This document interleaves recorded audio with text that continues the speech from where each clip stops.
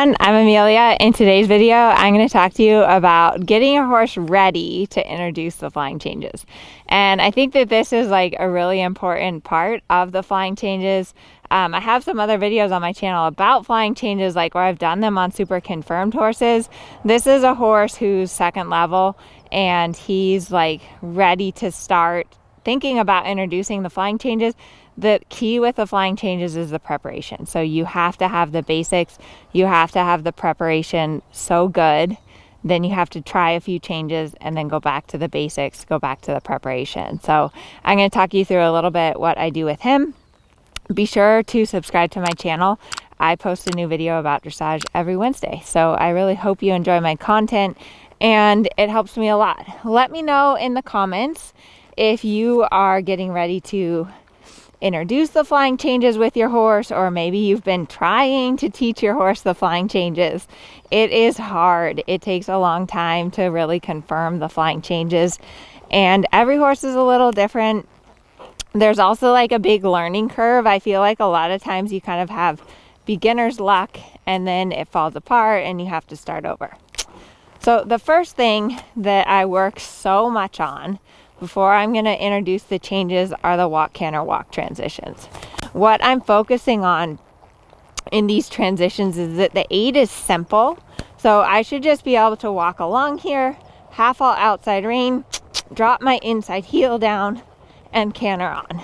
If you have to do a ton of monkeying to get a walk-canter transition to happen, then you're not ready for the flying changes, because the flying change aid is basically a walk canter, except for you don't do the walk, you just switch from one lead to the other.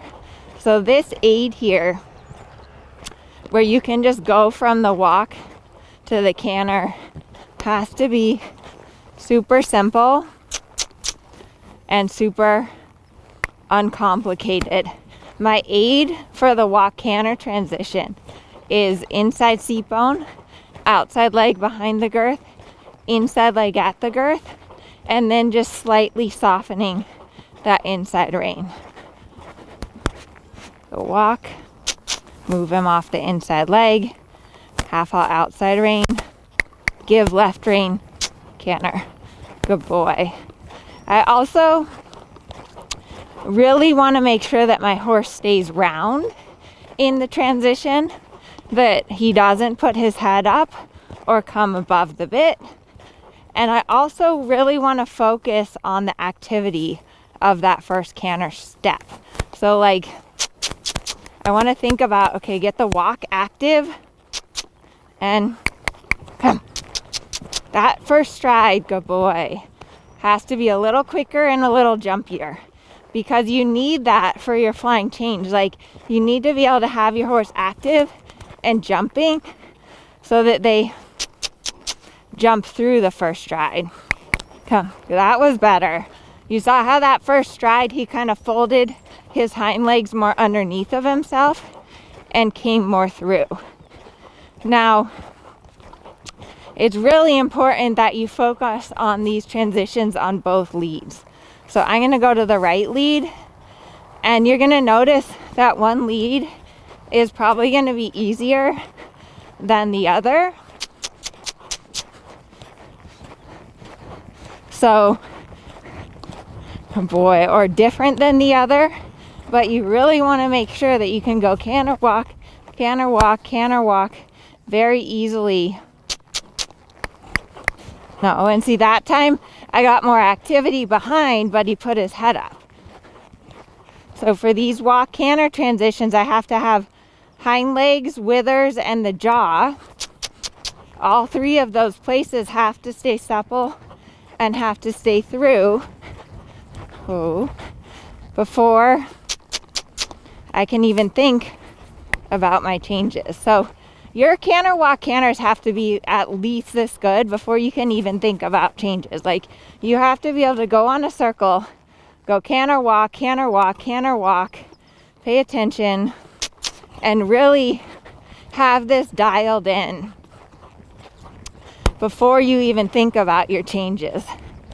Now, the next step to working on your changes, well, there's a lot of steps. But one of the next steps is that once you have your canter, walk, canters good like that, the next thing that I do is I start putting them on a shallow loop serpentine. So I'm going to go from M out to X. I'm going to make a transition to the walk, and then I'm going to canter on the left lead. And then I'm going to go from X back to F, walk. No, that time he ran through my aid. So I'm going to rein back and canter right. Good boy. So doing it with simple changes adds another element of difficulty because you have to go from one lead to the next. You're no longer on the circle. Walk, canter, good boy. Now, and then you can start thinking about like, okay, if I were to do a change to the right, I need to move him off my right leg. I need to make him supple right and canter right, so that you start to do less and less walk steps and think about being able to set your horse up for the new lead. Good boy. Before you actually ask for the change. Oh, no. In that canter walk, he still kind of runs through me, which is why I made him back up, just so that he would listen to my half halt and get a little bit more on the hind leg. So once I've done this exercise to the right, I'm going to change and do it to the left as well. Boy. And like focusing on this preparation and these basics is incredibly important. Like today, you know, I probably could try a change. Oops, got a little spooked there. I probably could try a change, but like that, you know, where he gets a little spooky, he gets a little tense, my transitions aren't crisp enough. I'm going to put him in a little shoulder four and say, don't look over there. You've got to stay focusing here with me. Good boy. So I really would rather err on the side of getting the basics down. Good boy. Over trying to do the changes when he's not strong enough behind and these basics aren't correct. Good boy. No. Good.